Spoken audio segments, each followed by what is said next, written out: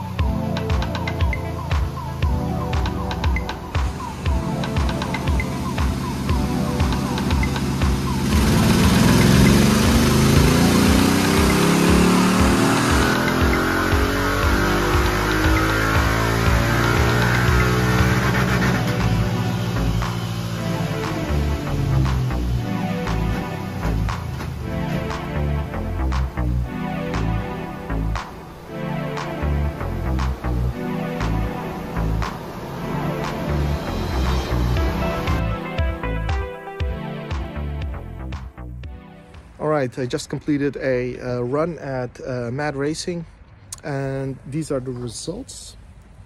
I don't know if you can see it, but with the Scorpion exhaust, we have about 41.3 brake horsepower on the rear wheel and 57 newton meters of torque. It's a fairly flat horsepower and torque curve, which I'm very happy with. Yeah, it runs really smooth.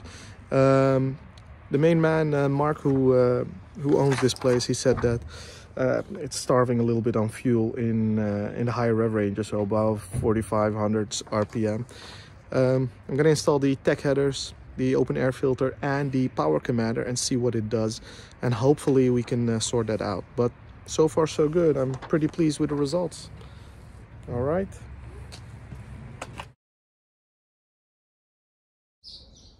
Okay, welcome back, everybody. You just saw how the Royal Enfield Interceptor 650 did on the dyno. That was already a couple of weeks ago. Quick edit, right? Right now I'm working on replacing the headers with a set of TEC exhaust headers. So this is what the bike looks like now. And these are the factory headers. I have to say I'm not really impressed with the build quality. You can see there's some corrosion over there already. And I don't know if you can see this, but the inner diameter is really small. What I want to show you is at the bottom, there are these holes, and they appear to be like drain holes. So it looks like it's a double-walled header. Long story short, they're rubbish. So I got a set of new headers which I'm going to install. So right now I got the first one off. I'm going to do the second one. There's just one thing I'd like to point out. I've seen a lot of videos where people change these headers out, factory headers for aftermarket headers, SNS, TEC, whatever, any brand, and I see a lot of people twisting the O2 sensor in a very uncomfortable, awkward way. Folks, you shouldn't be twisting it, okay? There's a little connector here, over there. for each of the O2 sensors. So one on the right, one on the left. These connect onto these.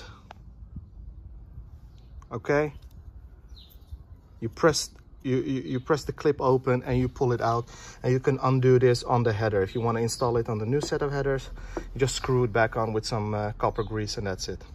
Okay, so we're gonna do a little unboxing video. In front of me I have the TEC Headers that I ordered some time ago from TEC UK. I haven't opened the box yet, so let's take a look, right? I live near an airport, so you might hear the odd plane or two. Today is a lovely sunny day, by the way. It's the 26th of February. Okay, so it's packed really well. All right, that's always a good start. Lots of paper, which I will recycle. All right.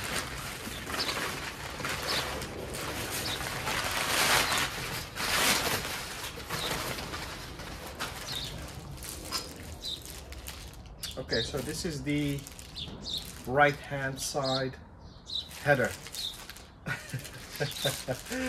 It's ridiculous. It's so lightweight. It's so light. Let me unpack this immediately so you can take a closer look. Holy shit. Pardon my language. Okay. This is a brushed stainless steel version, and I would have wanted the polished version of these, but they don't sell them, so I'm just have to do with these.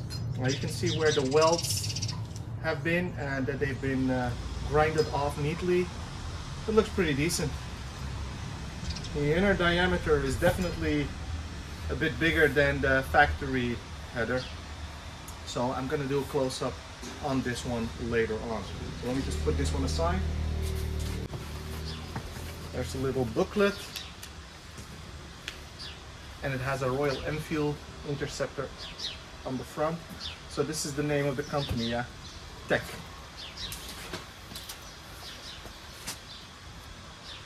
I hope you can read that. All right, other header. And this is the one that goes on the other side. All right.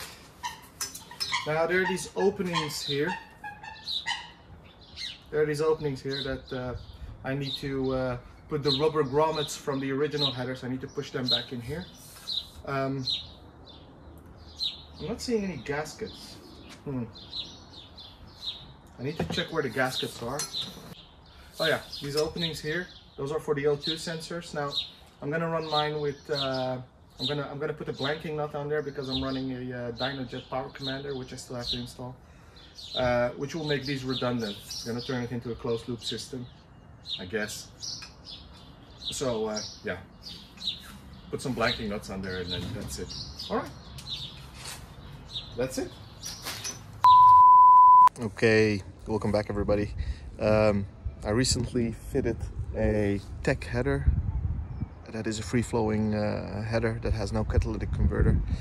On my Enfield, I put a pair of blanking nuts on where the O2 sensor goes.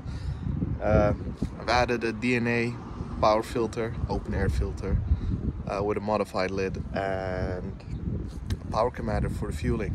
Right now I'm back at my friends here at Mad Racing in Noord-Scharwoude, Netherlands. I did a first dyno run where the Enfield Interceptor 650 had about 41-ish horsepower and 57 Newton meters of torque. I'm very eager to find out to see whether or not my modifications have made a difference. I'm not gonna say what it rides like, because I'll leave that until afterwards. But for now, pure statistics, purely objective, let's see what the results are. What do you think?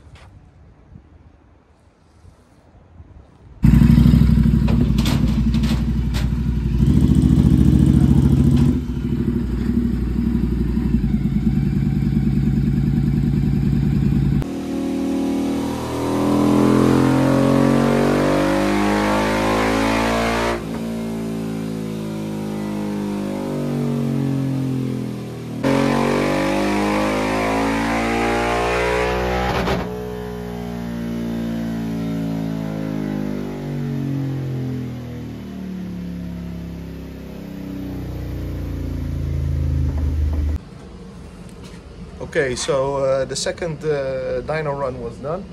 Right now the Enfield has about 48.3 horsepower and 63.3 newton meters of torque.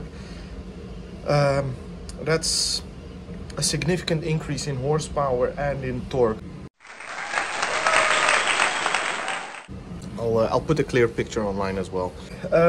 So right now I spoke to the guy, the main engineer here at Mad Racing, and he told me that there is still some room for improvement. So we're gonna see if we can get that done. It has a power commander in it, so we should be able to adjust the fueling and see if we can get a slightly better result. I'm very happy with what it is right now. But if we can improve it, you know, tweak the air-fuel ratio a little bit more, and that could mean that, you know, I might lose 1 or 1.5 horsepower of peak at the peak, but I will gain some more power, you know, later at the later in the rev range, and I'll see if we can, maybe we can get some more torque earlier in the rev range as well. So fingers crossed.